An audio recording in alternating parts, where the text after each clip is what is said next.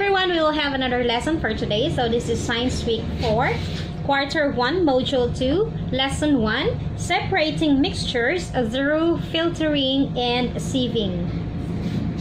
Nakakita na ba kayo ng mga carpentero or carpenters na gumagawa ng bahay, yung mga labor sa mga construction sites? Of course, I know na nakakita na kayo. So, napansin nyo rin kung ano yung ginagamit nila na wire screen to separate from sand to stones or small stones. So, nakita ninyo kung ano yung ginagamit nila. Bakit kaya sila gumagamit ng ganun? Of course, they want sand to be as fine as possible before they mix it with cement. This will result a better cement mixture resulting to stronger walls, flooring, and foundation of any building. So, napaka-importante na fine ang kanilang sand para maging strong ang kanilang foundation. Before nila lagyan yun ng semento para i-mix siya, before nila ilagay sa kanilang foundation or sa mga floors or sa mga walls para maging strong ang kanilang nilagay na semento. On the other hand, carpenters love to sip coffee. So, ako rin, gusto ko rin ng coffee. Ayan. So, coffee is life. So, sino ba naman ang hindi gusto ng coffee, di ba? Pero, sa mga bukid, or kagaya ng sa bukid namin, so, ang ginagawa namin, or ang tinitimpla naming kape is yung tinatawag nating native.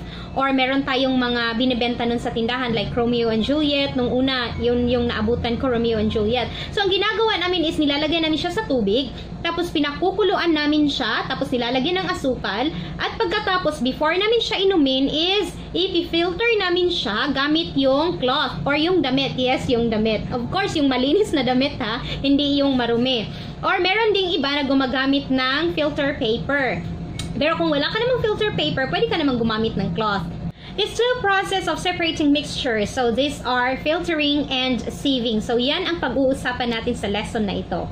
When we talk about filtering, so ito yung solid and liquid components be separated with the use of filter paper or filter cloth as a medium in which liquid passes through a filter paper, leaving insoluble solid materials in the medium.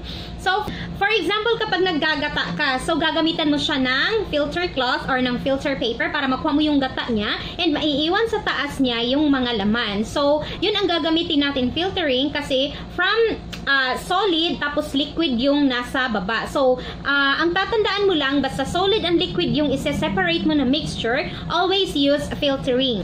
So, ano naman yung sieving? So, sieving is a method in which two or more components of different sizes are separated from a mixture on the basis of the difference in their sizes, which uses a sieve. So, yun yung sinasabi ko kanina na nakikita natin sa mga construction site, yung ginagamit nila na wire screen na ginagamit nilang pang-separate ng sand and yung maliliit na bato. Para fine yung sand na makuha nila, ginagamitan nila ng sieving.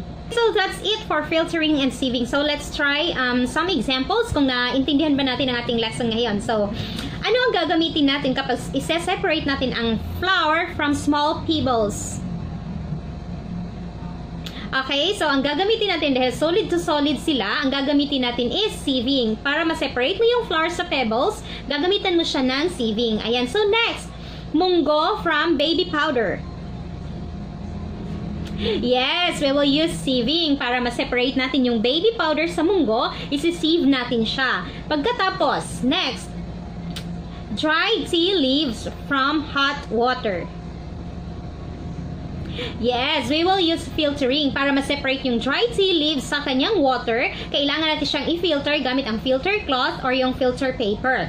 Next, water from the faucet.